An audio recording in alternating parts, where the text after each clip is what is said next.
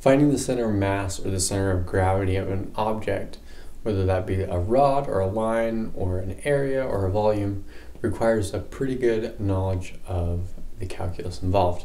But once you understand that calculus, or if you have a good calculator, it's not too difficult.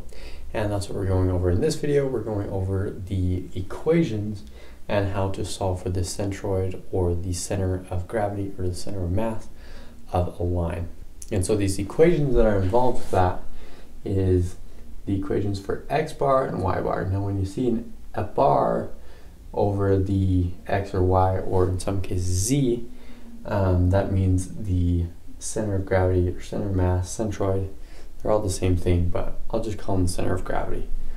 And then so you have the integral of the line, and then the x, which is the x, the center of mass of all the x's in the whole object. And what it ends up being, what happens is it ends up getting replaced with x, or in this case y, for that equation. And then dl we have here. This is specifically for finding the center of gravity of lines and rods and wires, kind of one-dimensional objects that might be bent or something. So dl, this comes from the Pythagorean theorem. If you're taking the integral with respect to x, you'll use this equation. If you're taking with respect to y, you'll use this equation, but they're both equal, so it doesn't really matter which one you use, just as long as you're doing the right one with the right variable. So it's the square root of 1 plus dy dx squared. So that'll be, in this case, the derivative of the y function with respect to x, and in this case with the derivative of the x function with respect to y. And then you'll just plug those into the integral. So now we're going to solve for the center of gravity of this rod, and it is bent in the shape of the equation y equals 1/2 x squared. So it is 1 foot in the x direction and 1/2 foot in the y direction. And so first we're just going to start off by finding the center of gravity in the x direction. So that'll equal the integral of x, because that just gets replaced with x, and then dl. So here we have 1 plus the square root of dy dx. Well, to get dy dx, we have our equation y equals 1/2 x squared. Well, if we take the derivative with respect to x, we can, this y becomes dy dx, and this side, when you take the derivative, it just becomes x. So this dy dx in here can be replaced with x. And then putting that equation into our integral, we have 1 plus x squared dx. And then on our bottom, it's just going to be dl, which is this put in again. So 1 plus x squared dx.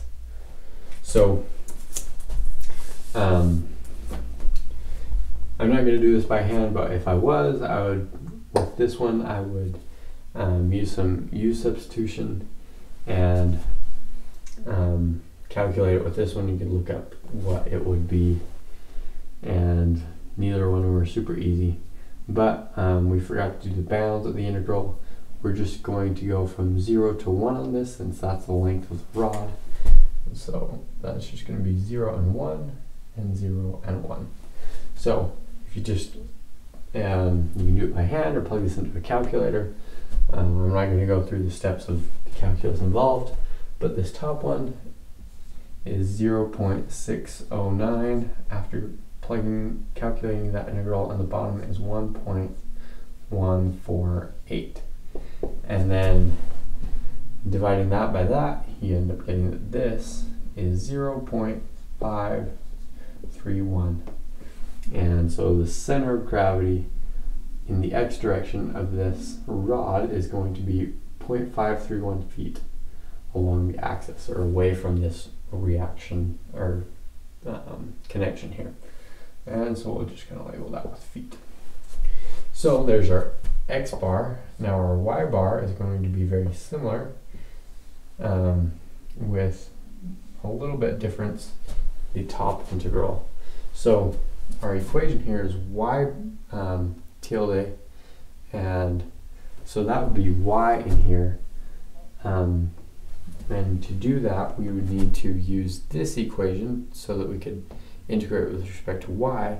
But an easier way to do that is, instead of plugging in y there, for y, we know that y equals 1/2 x squared, so we can just plug that into it. If we were going to do it the other way, we would need to find dx dy, which would mean we need to multiply the 2 over to the other side and take the square root, so we'd have the square root of 2y, and then we take the derivative with respect to y, and it would just kind of get messy.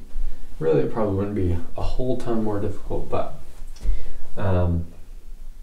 we will just plug in 1/2 x squared for y in this case. And then, once again, dl isn't going to change. It's just going to be 1 plus x squared, because we're using this top one again, just like we did the other for our x bar. And then the bottom, it's not going to change.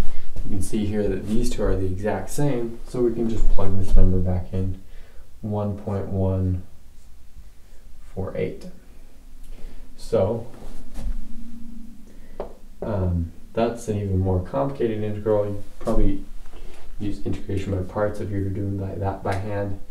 But plugging it into your calculator, you end up getting that this is 0.210, and the bottom is still 1.148. Plugging that into your calculator, and you get that is 0.183. Once again, that is feet. So the center of gravity along the y-axis is 0.183 feet from the x-axis, so going up along the y-axis. So what you might notice, that this coordinate, this xy coordinate here, is probably not going to land on this rod. It's probably going to be off this rod. And that's going to be the case for almost all of your rods and wires and line segments that you find the center of gravity of. And that's because it's just because it just doesn't end up happening very often.